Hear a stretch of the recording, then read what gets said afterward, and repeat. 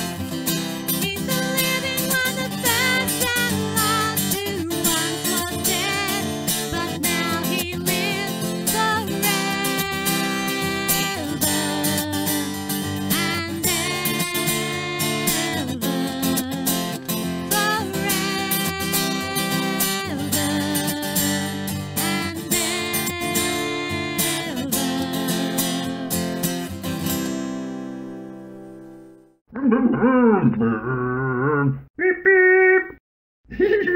Hi everyone, I'm Matt. And I'm Agent Scruff, 007. Right, and what's with the hair? I'm a secret agent. I need to blend in. Right. And Cedric and I have nearly finished our mission. Your mission? Yeah, to make the biggest and best chalk-coated bone in the whole wide world. Scruff, that started 10 weeks ago. I know, but we're nearly finished. See ya!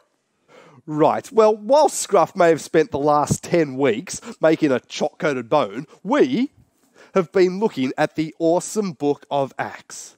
And Acts is all about Jesus' mission.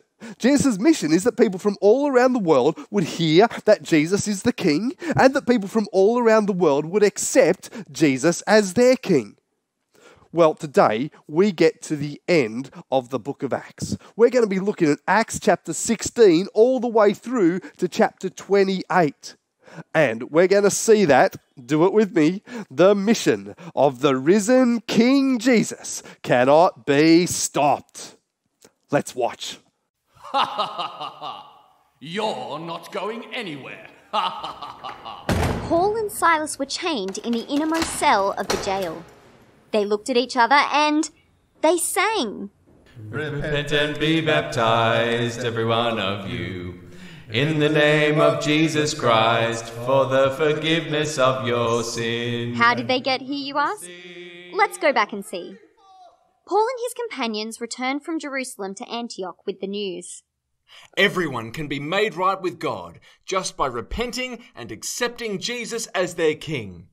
All the church was so happy. Yay! We're so happy! Paul and his companions were then sent on their way by the church in Antioch. To go and spread the news. Jesus is the risen King. Repent and accept Jesus as your King. He started by returning to places he visited on his first journey, places like Lystra and Pisidian Antioch. And then he kept going and going until he arrived in Philippi. In Philippi, Paul met a woman named Lydia. Lydia, Jesus is the risen King. Repent and accept Jesus as your King. Yes! I will repent and accept Jesus as my King. Paul then healed a slave girl who had been possessed by a demon. Demon, in the name of the risen King Jesus, I command you to come out of her!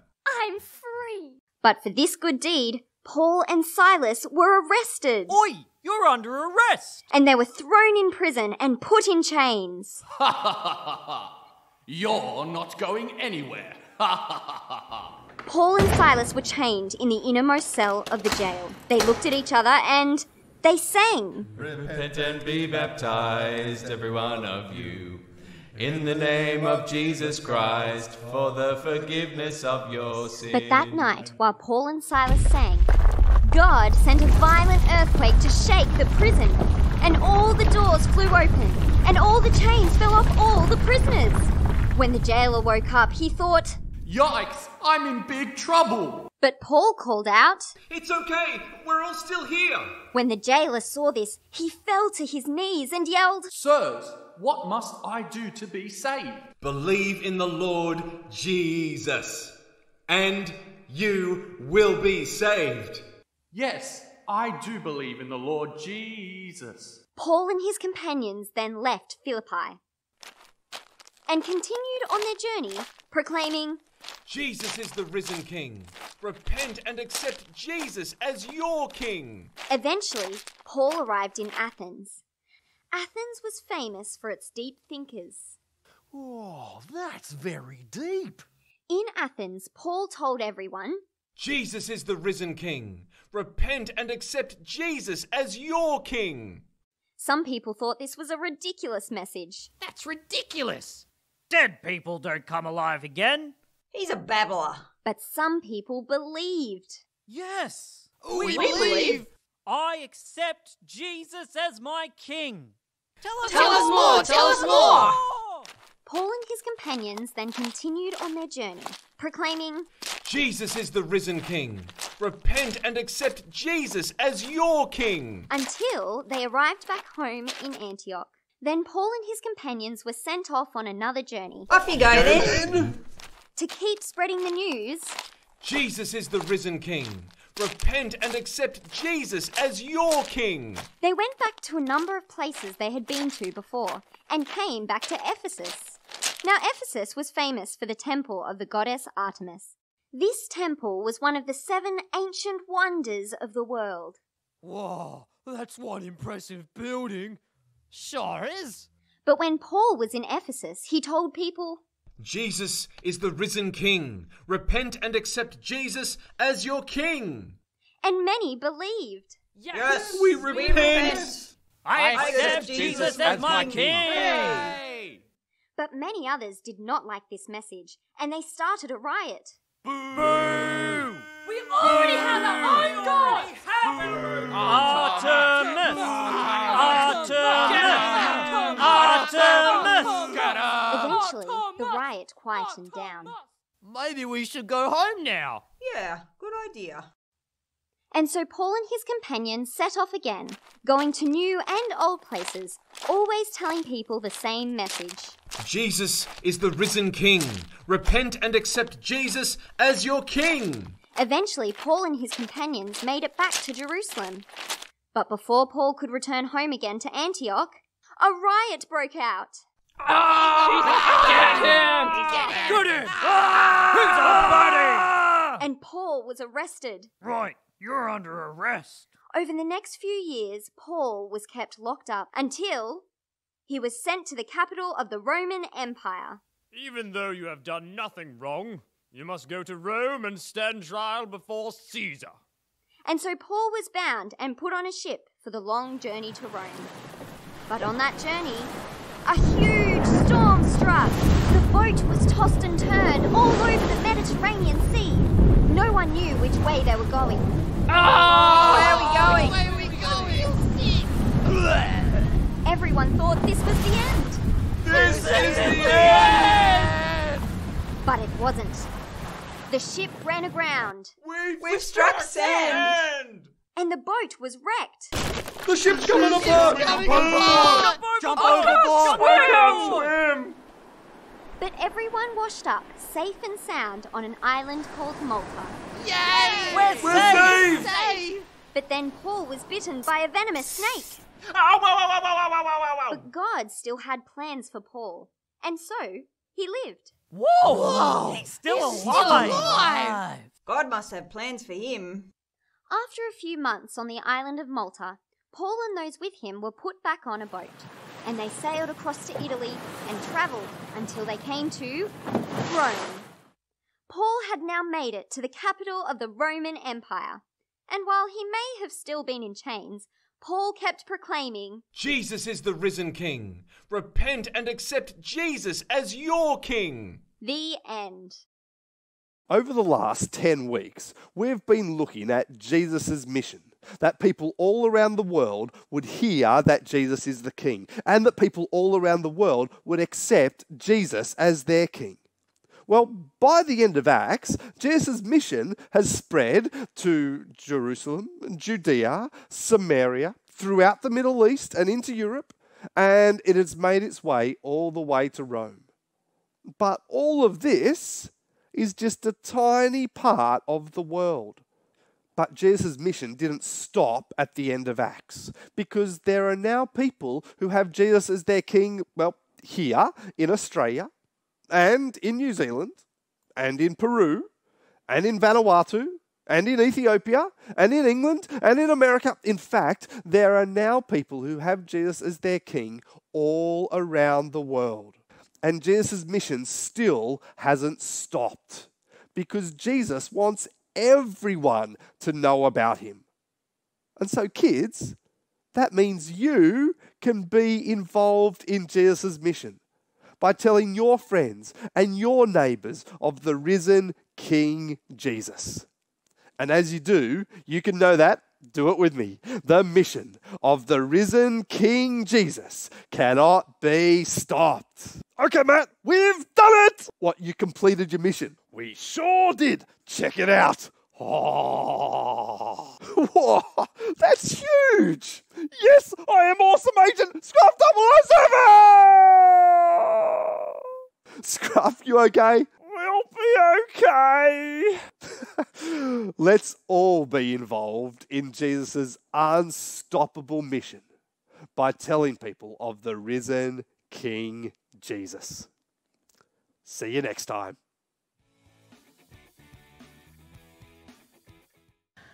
Okay guys, I've got a few things I'd like to let you know about. First thing though, we would love to know that you have joined us today. So if you can click the communication card link that should be coming up in the chat right now and fill that out for you and anyone else who's watching there with you today. We understand some people are watching in small groups in their homes, which is great. So if you can fill that out, but especially if you're new, we would love to have your contact details and hear anything you'd like to tell us, whether that's some feedback, something we can pray for you for, or anything else you'd like to say. That's your way that you can communicate with us.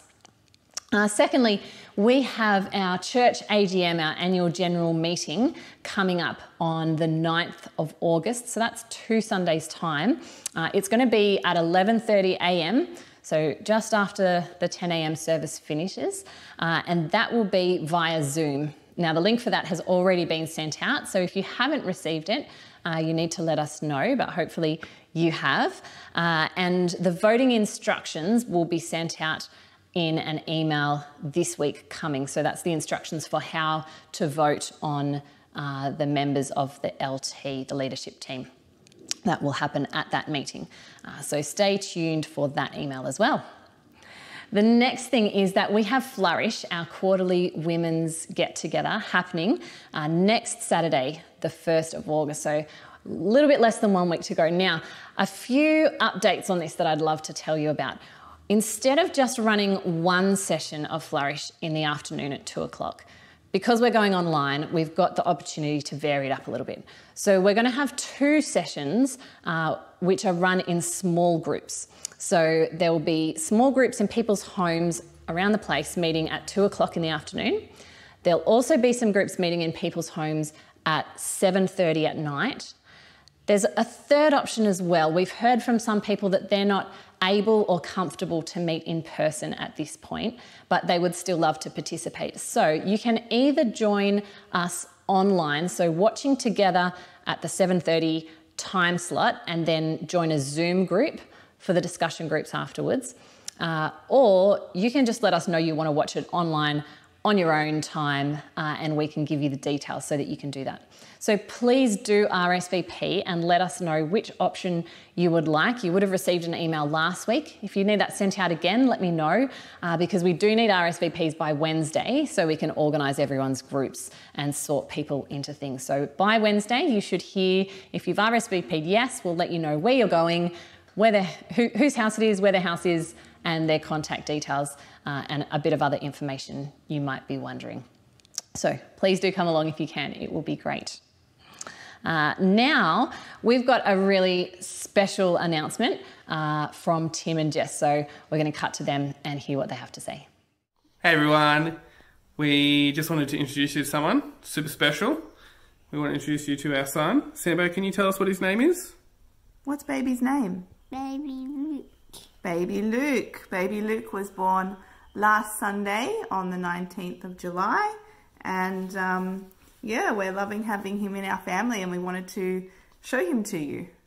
Isn't it exciting to hear about the birth of little Luke? How about I pray just quickly for the Boneses and thanking God for Luke's arrival. Will you pray with me? Heavenly Father, we thank you so much for the gift of new life. We thank you for Luke Bones. Thank you for his safe arrival. And we just pray for Tim and Jess and Sammy as they adjust to having an extra member in their family. Lord, we pray that you would help them to work out what family life is going to look like from now on. Lord, we pray especially that Sammy would adjust to having a little brother. Lord, we pray that you would keep all of them in good health and help them to keep being patient and loving towards each other, even when things are full on, when they're feeling really tired, and when things are still pretty new. So Lord, we do ask that you would hold them close to you at this time and help us to continue being prayerful for them in this next few weeks as well. We pray all these things in Jesus' name. Amen. If you'd like to get your Bibles out now, Andrew is going to bring us our first Bible reading, and then Willard is going to come and pray. Morning everyone, I'm Andrew and I'm going to read the Bible now. Would you turn your Bibles now to Mark chapter 4, beginning at verse 30. Again he said, "What shall we say the kingdom of God is like? Or what parable shall we use to describe it? Is it like a mustard seed, which is the smallest of all seeds on earth? Yet when planted it grows and becomes the largest of all garden plants, with such big branches that birds can perch in its shade." Good morning everyone, it's great to have you here with us this morning. Today I'm going to start my prayer around chapter 2 of Daniel, which we just heard from Andrew, and then I'll pray about the virus situation and for our world. Let's bow our heads and pray. Heavenly Father, thank you that Jesus is the rock on which we stand and the stone who will finally prevail over all worldly kingdoms. Keep us ever looking to him and trusting him in every area of our lives, and keep us prepared for his return. When the enemy comes in like a flood in our personal lives, or sneaks into our work lives, or invades our relationships, we praise and thank you that you are our standard. Arm us and fight for us, protect us and provide for all our needs according to your riches in glory. May your kingdom come and your will be done on earth as it is in heaven. For you alone are worthy, and yours is the kingdom and the power and the glory. Lord, thank you for telling us the end from the beginning and preparing the ultimate sacrifice to save us from our sin. Thank you that a day is coming when you will bring to nothing the evilness of Satan that has enslaved this world, that has rejected your offer of salvation, and put on a necklace of rebellion and pride. Keep us focused on wisdom through Jesus. Increase our understanding. Help us to pray with passion and give us the willingness to learn and to seek your guidance. Thank you that you have revealed your purpose and plan through the prophetic writings of Daniel and chosen others through your words. Despite the ambitions of men, your kingdom will never end. Open the eyes of those who have been blinded by worldly attractions, which are all distractions, and bring many into your kingdom, we pray, before it is too late. Lord, as we have watched the world get ravaged by this virus, the reality of the threat for us here in this country becomes a growing concern. For those who are fearful, give us the joy and comfort of knowing you. Give us peace despite the anxiety, the frustration and the isolation. Everything that passes is by your will. It has now been 4 months since we have met physically together, but we have unity in spirit under one King whose kingdom never ends. This tiny virus has spread out into the world, crippling it, but your kingdom began like a tiny mustard seed and spread out through the world to save it. Help us to hold dearly onto this promised hope of heaven. Lord, with the virus dominating our news and lives, help us look at this world in which we live and realise that the field to plough is almost overwhelming. Help us be the seed that falls on good soil, to understand your word, to grow in knowledge and produce a large crop. For those who make big decisions in the world, may they seek wise counsel. We pray for areas of war, conflict, tension, famine and oppression. In Africa, in North Korea, in China, in Syria and Palestine and Israel, and for all the minority groups under persecution that don't make the news. May peace in your name and your glory be sought in all these places. May the Christians who are in positions of power use their influence for a loving and godly purpose. We pray for the decision makers of this country and in this world that the truth from your word will not be watered down, distorted, misused, or suppressed. We pray for the decisions that we make in our own lives, that we will stand firm in the gospel and be a shining light to those around us. We ask these things in Jesus' name. Amen. Would you turn your Bibles now to the book of Daniel, chapter 2, beginning at verse 1. In the second year of his reign, Nebuchadnezzar had dreams. His mind was troubled and he could not sleep. So the king summoned the magicians, enchanters, sorcerers, astrologers to tell him what he had dreamed. When they came in and stood before the king, he said to them, "I have had a dream that troubles me, and I want to know what it means." Then the astrologers answered the king, "May the king live forever. Tell your servants the dream, and we will interpret it." The king replied to the astrologers, "This is what I have firmly decided. If you do not tell me what my dream was and interpret it, I will have you cut into pieces and your houses turned into piles of rubble.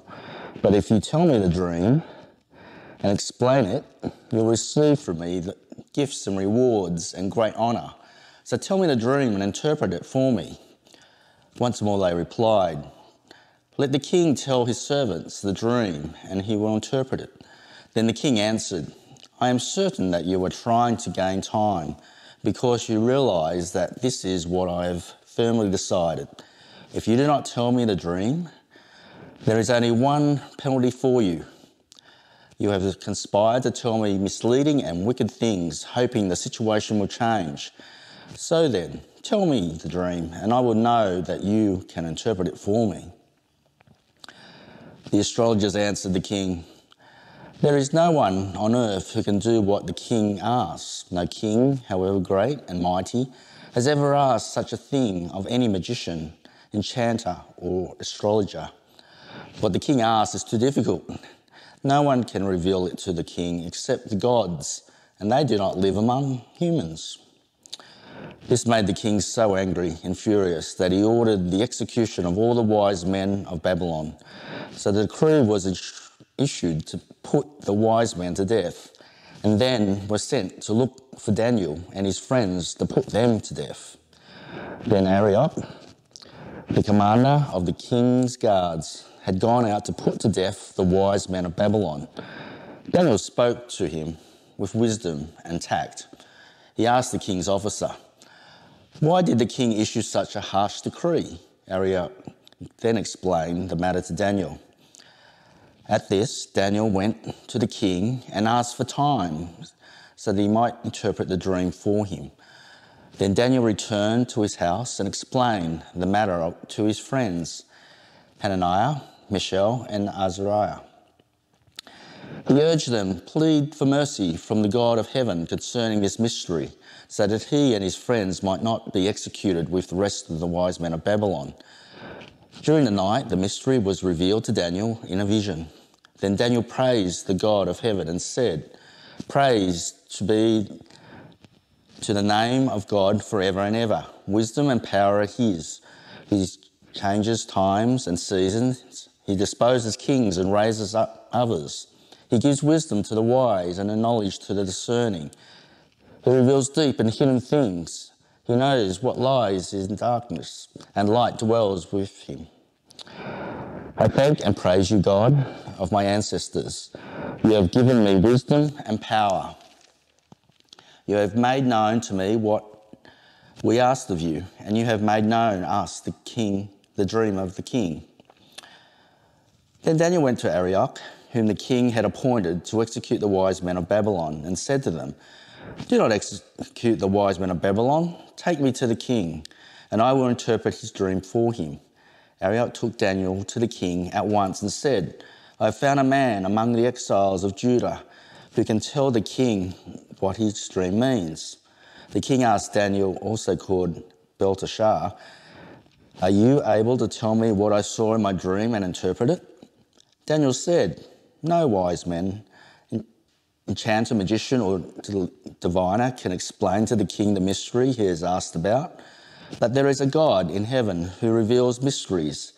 He has shown King Nebuchadnezzar what will happen in days to come.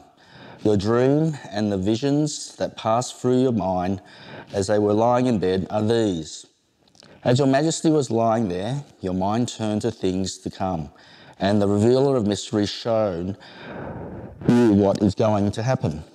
As for me, this mystery has been revealed to me, not because I have greater wisdom than anyone else alive, but so your majesty may know the interpretation, that you may understand and went through your mind.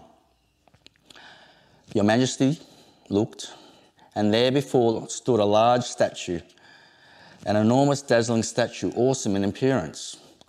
The head of the statue was made of pure gold, its chest and arms of silver, its belly and thighs of bronze, its legs of iron, its feet partly of iron and partly of baked clay. While they were watching, a rock was cut out, but not by human hands. It struck the statue on its feet of iron and clay and smashed them. Then the iron of the clay, the bronze, the silver and the gold were all broken to pieces and became like chaff, a threshing floor in the summer. The wind swept them away without leaving a trace, but the rock that struck the statue became a huge mountain and filled the whole earth. This was the dream, and now we interpret it to the king. Your majesty, you are the King of kings. The God of heaven has given you dominion and power and might and glory. In your hands he has placed all mankind and beasts of the field and the birds in the sky. Whenever they live, he has made the ruler over them all. You are that head of gold. After you, another kingdom will arise, inferior to yours. Next, the third kingdom, one of bronze, will rule over the whole earth. Finally, there will be a fourth kingdom, strong as iron, for the iron breaks and smashes everything. And the iron breaks things to pieces, so it will crush and break all the others. Just as you saw that the feet and toes were partly of baked clay and partly of iron. So this will be a divided kingdom, yet it will have some of the strength of iron in it, even as you saw iron mixed with clay. As the toes were partly iron and partly clay, so this kingdom will partly strong and partly brittle. And just as you saw the iron mixed with baked clay, so the people will be a mixture and will not remain united any more that iron mixes with clay. In the time of the kings, the God of heaven will set up a kingdom that will never be destroyed, nor will it be left to another people. It will crush all those kingdoms and bring them to an end, but it will itself endure forever. This is the meaning of the vision of the rock cut out of a mountain, but not by human hands. A rock that broke the iron, the bronze, the clay, the silver and the gold into pieces. The great God has shown the king what will take place in the future. The dream is true, its interpretation is trustworthy. The king Nebuchadnezzar fell prostrate before Daniel and paid him honour and ordered that an offering and incense be presented to him. The king said to Daniel, "Surely God is the God of gods and the Lord of kings and a revealer of mysteries, for you were able to reveal this mystery." Then the king placed Daniel in high position, lavished many gifts on him. He made him ruler over the entire province of Babylon and placed him in charge of all the wise men. Moreover, at Daniel's request, the king appointed Shadrach, Meshach, and Abednego administrators over the province of Babylon, while Daniel himself remained at the royal court. I am a little bit of a news junkie, always reading newspapers online and what's happening and what various journalists say. But what I've noticed in the last few weeks with this whole COVID-19 coronavirus thing, I start reading articles by journalists about what could happen in the future, and 5 minutes in I realise, wait a minute, this journo doesn't know anything more about what's happening than I do. Why? Because no one seems to know what will happen or what's going on. If you're a follower of Jesus, you actually believe that God is the one who knows what's going on and knows where things are going. And Jesus teaches if you can see what it is that God's doing, it changes everything in the way you see the world. Well, Daniel chapter 2 is actually about God revealing to Daniel and, well, to Nebuchadnezzar and to us about the long game, about his plans for our world and what he's doing. It's fascinating. Let's have a look and you'll see how it's 2,500 years old, and yet it tells us today what it is that we should be focusing on, what really matters. So we're up to Daniel chapter 2. In Daniel chapter 1, we get the story of how Daniel and his three friends are taken out of Jerusalem when the Babylonians conquer in 605, and they're brought to Babylon, and they do a kind of an internship where they're recruited to serve the king. But you get to Daniel chapter 2, verse 1, is just a little bit later than that. Daniel 2:1. In the second year of his reign, Nebuchadnezzar had dreams. His mind was troubled and he could not sleep. It's likely that this event happens during the internship or scholarship that Daniel and his three friends have.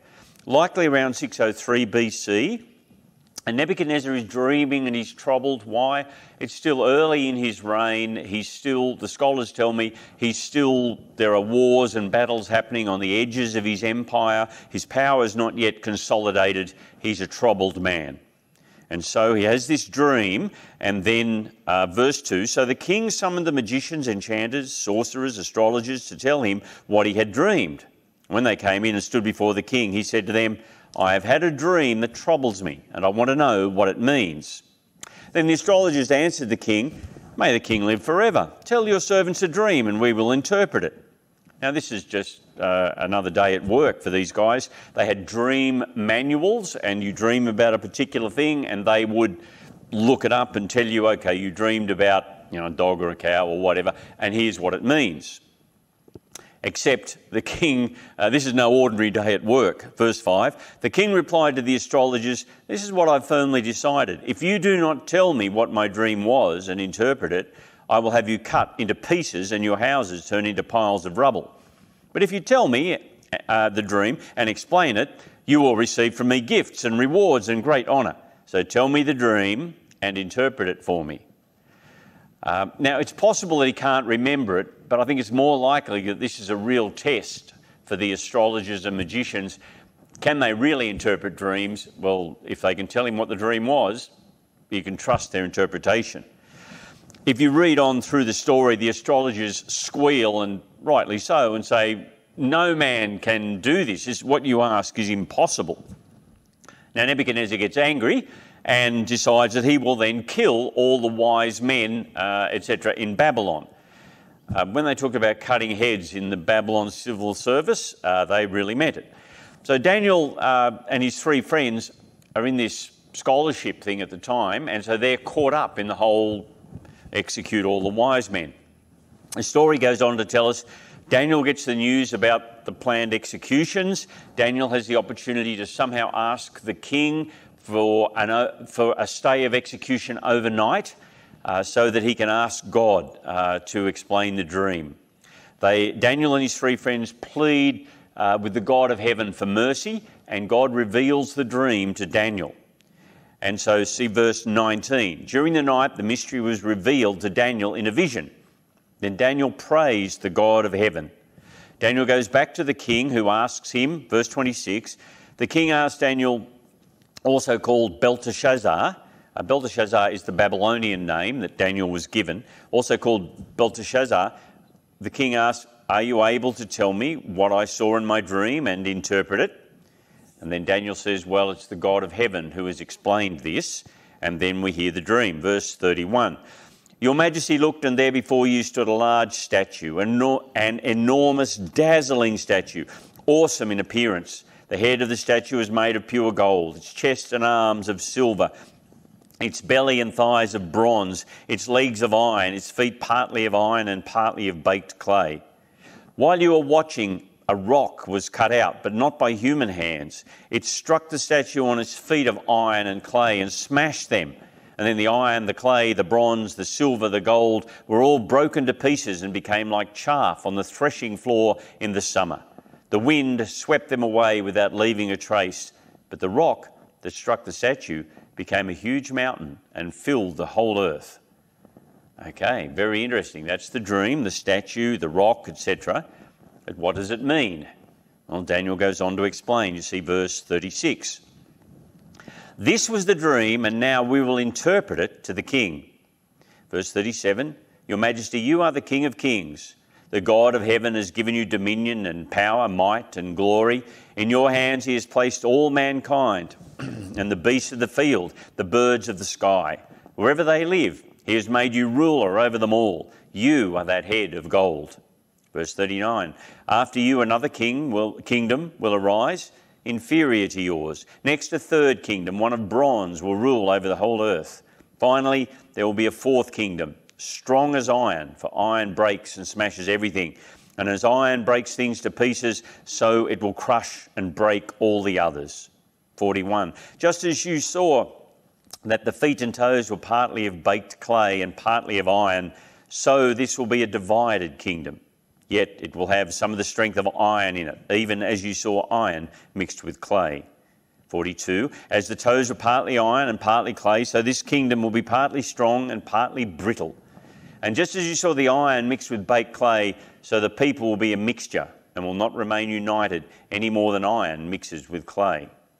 Verse 44. In the time of those kings, the God of heaven will set up a kingdom that will never be destroyed, nor will it be left to another people. It will crush all those kingdoms and bring them to an end, but it will itself endure forever. This is the meaning of the vision of the rock cut out of the mountain, but not by human hands, a rock that broke the iron, the bronze, the clay, the silver, and the gold to pieces. Verse 45, the great God has shown the king what will take place in the future. The dream is true, and its interpretation is trustworthy. So, there's the dream and the interpretation. Did Daniel get it right?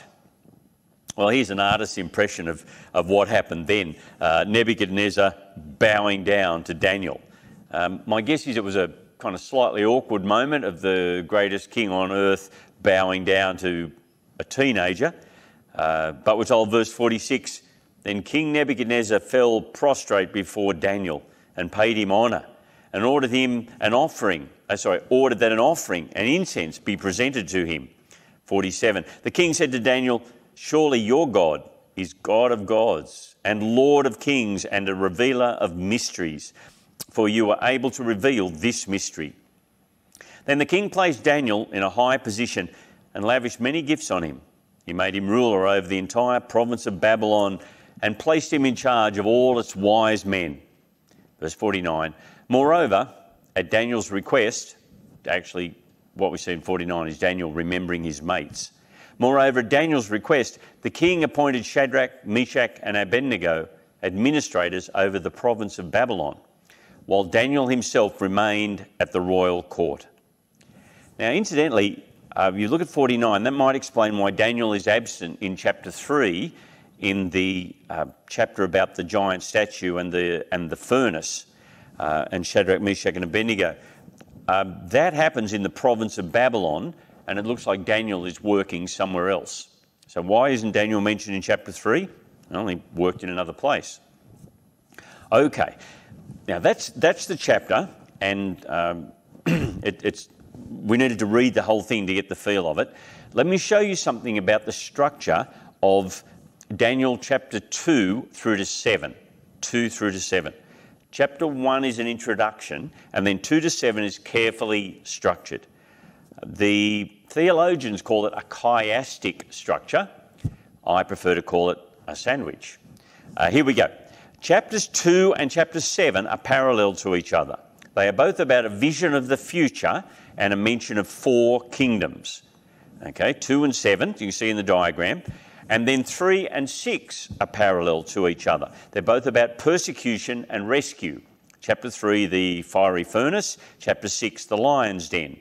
And then chapters 4 and 5 are parallel, and that is it's God's judgment on proud rulers, Nebuchadnezzar and Belshazzar.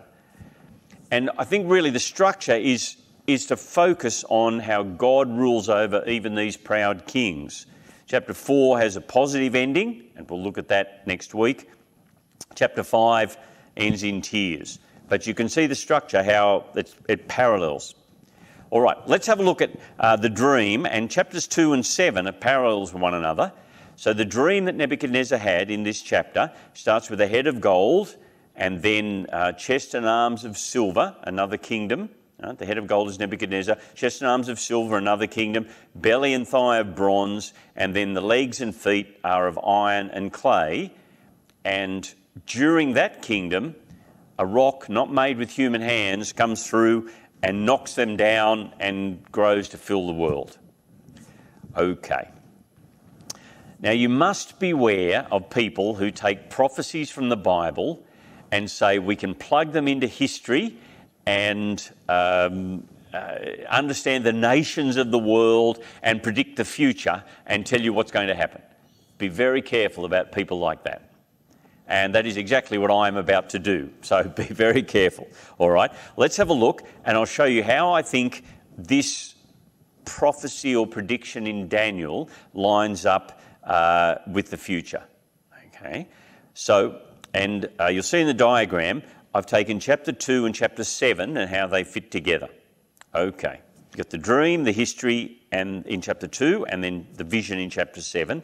Okay, verse 32 says, the head of the statue was made of gold, which stands for Nebuchadnezzar.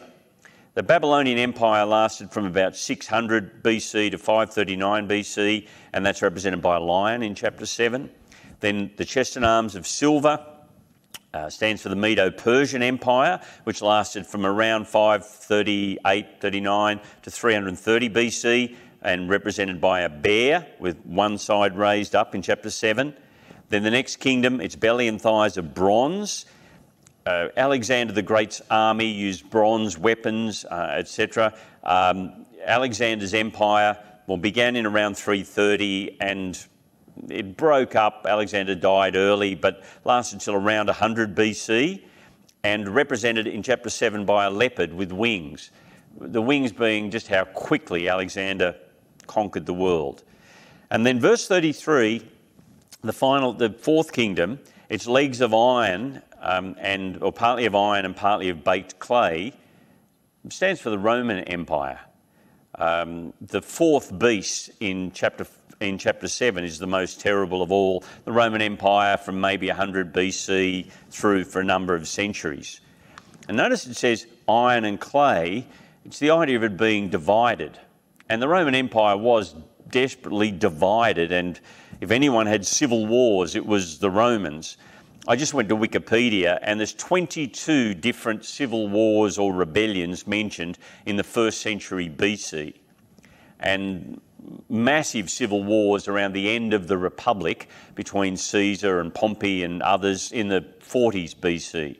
Iron and clay, incredibly strong and yet divided. Now that's just the 1st century BC. It continues.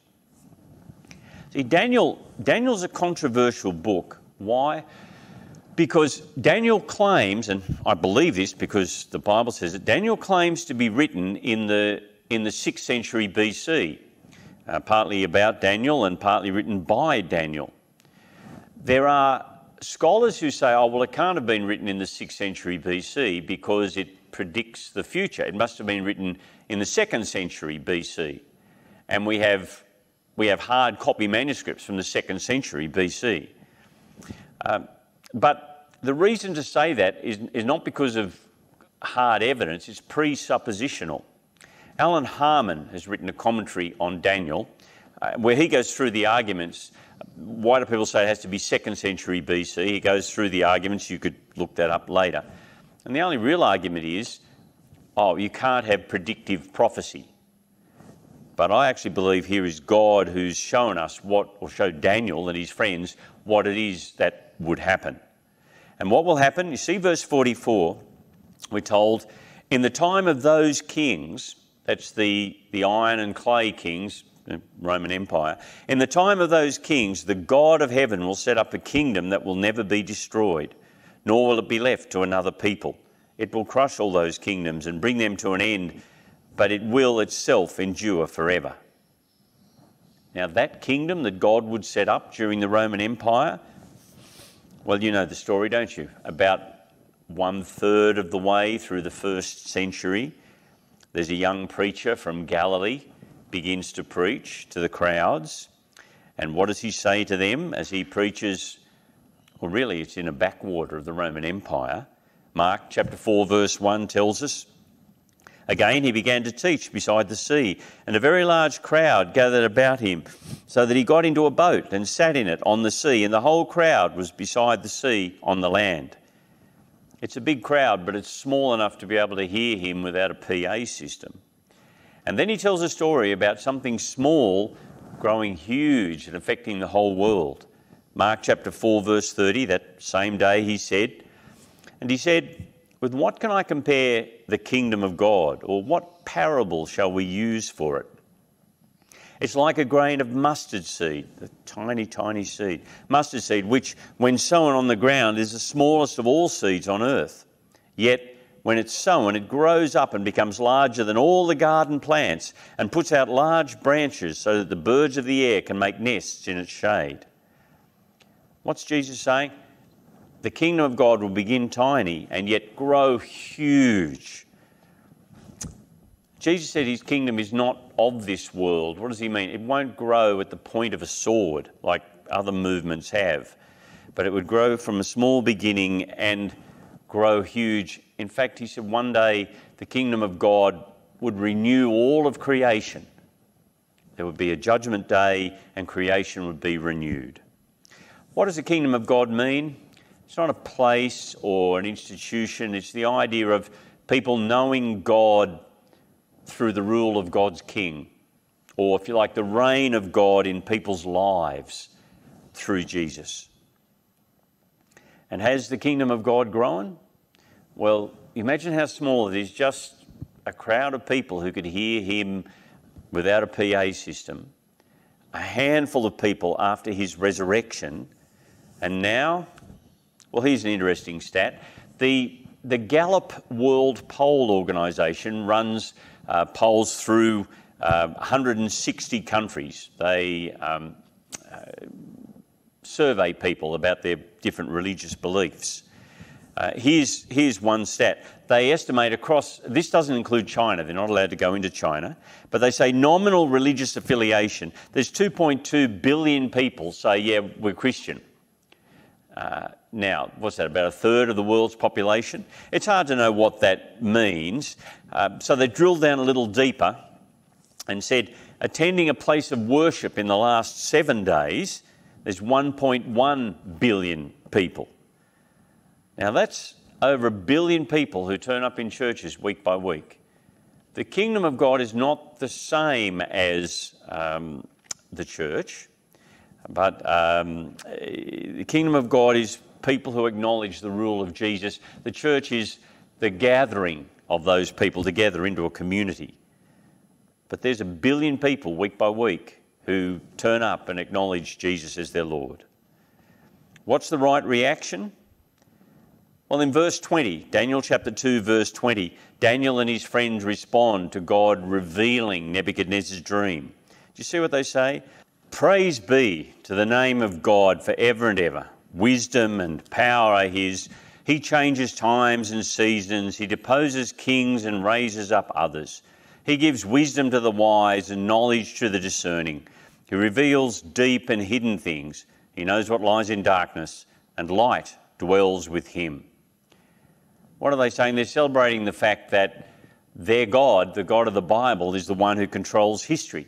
He's also the one who gives wisdom and discernment. You know what? The more that, if you belong to Jesus, the more that you're able to embrace that, the more you can face the future with confidence. Whether that be, just dealing with anxiety or understanding our priorities, what they should be, it's there. God is the one who gives knowledge and discernment. And I couldn't help but think as I looked at this chapter, we don't know what will happen in the next 6 months. Our politicians, our leaders are doing their best and they're doing a good job, but they say we don't know what will happen in the next 6 months, which is what, 26 weeks? And yet here is the book of Daniel from 26 centuries ago telling us what would happen in history and how the kingdom of God will grow and ultimately what the future is. If you belong to Jesus, if you're part of his kingdom, you know God has the world in his hands and God has your life in his hands. There's nothing to worry about. Will you pray with me? Our Father, please help us to see your kingdom, to value and to treasure your rule in our lives and to seek that rule in the lives of others as well. Please have mercy on our nation. Use these chaotic times to open people's hearts and minds to know Jesus as their King. And we ask this in his name. Amen.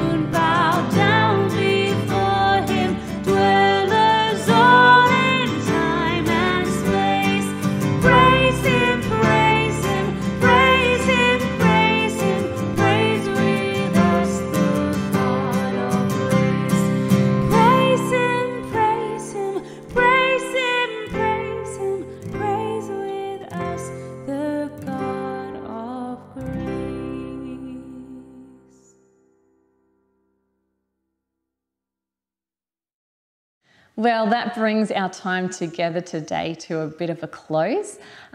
We hope that you can come back again next week. If you're not joining in with someone else to watch this at their home in a smaller group, we would love you to jump on the Zoom groups using the groups link at the top of the screen. If you would like to have a bit of a chat and say hello to someone, or if you're new, that would be great for you to do. Otherwise, I hope that you go out into the week remembering what we've heard today from Daniel chapter 2, that there is a God in heaven who reveals mysteries. Praise be to the name of God forever and ever. Wisdom and power are his. I hope you have a great week. See you later.